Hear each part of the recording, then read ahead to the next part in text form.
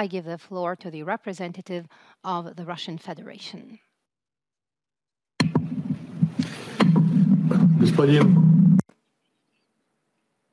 Mr. President, we would like to thank Stephanie Williams for the information she provided on the situation in Libya. We are grateful to her for the contribution she personally made into the process of Libyan settlement and wish her every success in future. We have been consistently advocating a peaceful settlement of the Libyan crisis using the political and diplomatic means. We note that for the first time since the destructive Western aggression against Libya, the very sad 10th anniversary of which we're going to commemorate this year, the Libyans now have a realistic chance of gaining the long-awaited peace.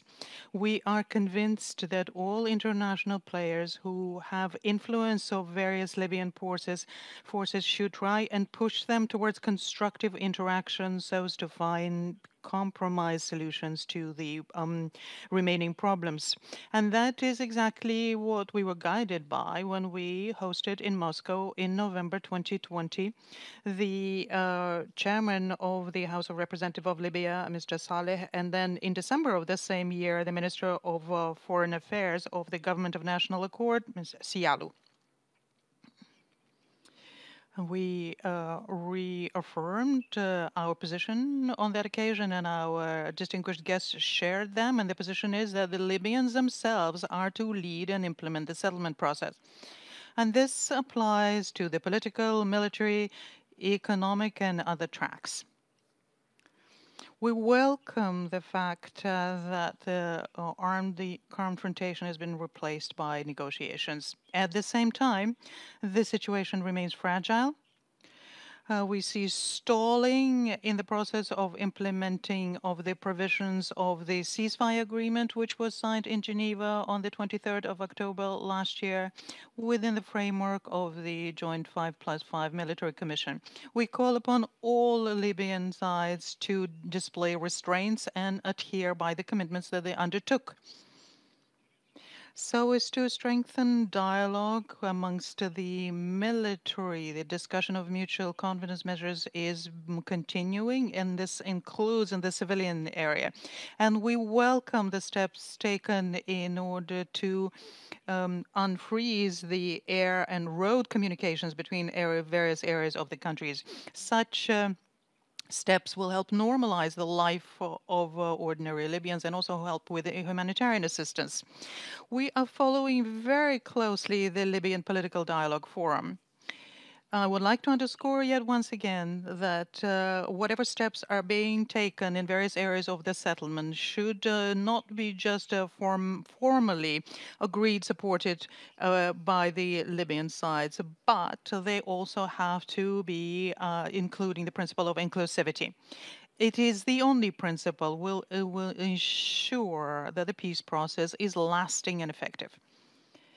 And this was the viewpoint from which we will be viewing the outcome of the work of the forum and the 5+5 Commission.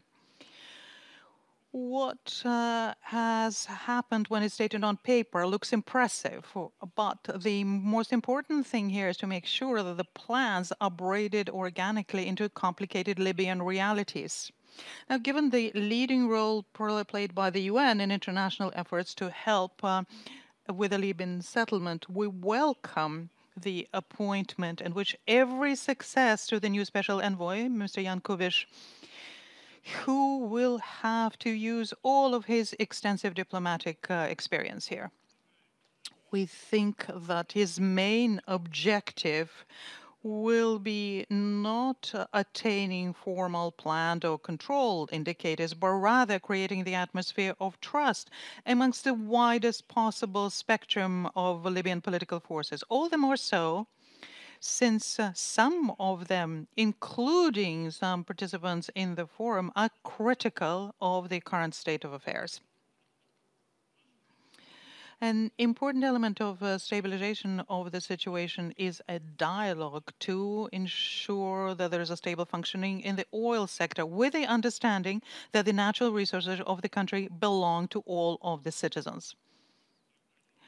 What is also needed is restoring order in the financial and economic area, once again being guided by the principle that the financial assets belong to the Libyans, including those which are contained in the frozen accounts.